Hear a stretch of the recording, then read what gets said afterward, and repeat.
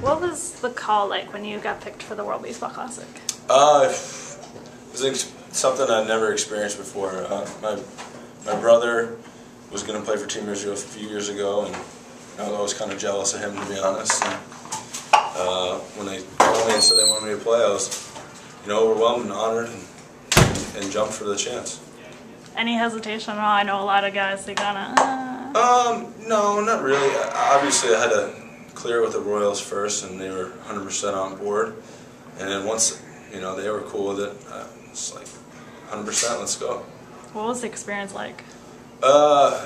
Geez, the baseball experience itself is just unique in its own, especially playing in Japan, in 55,000 people, all chanting in unison was something, never seen before.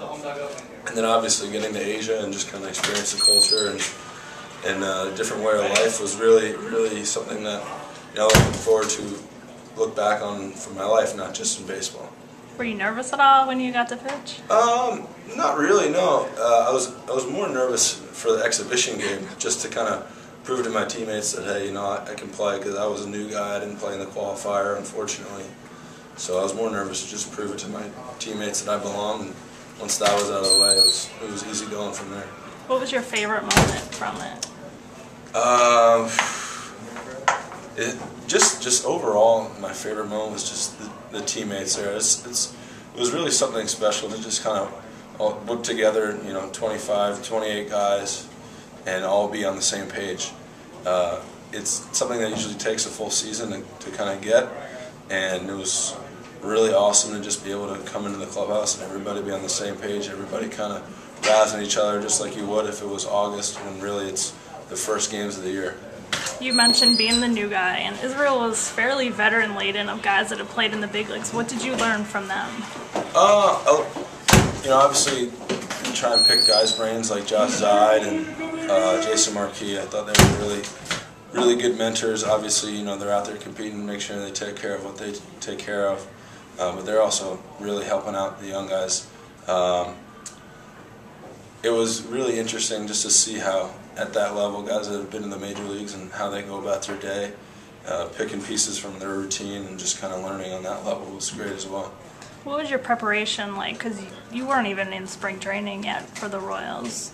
I take my off-season training pretty seriously, and I've been working out in Arizona with, on my own since probably November, and my arm felt good, and obviously coming back from an injury last season, it was something that was a mild concern, but being ramped up and being ready to go prior to even learning about it, was no issue at all. Would you do it again? Absolutely. I hope they call me in 2021. Something like. Yeah, I really do hope they call me, because I'll be 100% in. You mentioned your brother. He's kind of been through everything in the baseball world, even reached the big leagues. What have you learned from him, from his experiences? Ryan is really, it's been just one of the most unluckiest guys I know. But the thing that is astonishing to me is his mental strength. I think he's on surgery number 13, 12 or 13, something like that. And and you call him, he's like, yeah, hey, get yourself up there, because I'll be back as soon as I'm healthy again. And, it's something I believe that he will, because he's just mentally prepared for anything that comes his way. It doesn't faze him, and that's really the biggest thing that I try and take away from him. Say you guys both end up in the big leagues at the same time. How do you pitch him? Go right after him. I don't care. He's up. We kind of joke a little bit every now and then about it. But no, just face him the same way I face everybody else. Challenge him, see what we got. I take my strength against his strength any day, just like anybody else. And if he gets a hit, so what? Get him out, so what? I'm sure there'll be a little razzing going on, but at the end of the day, we're both in each other's corners 100%.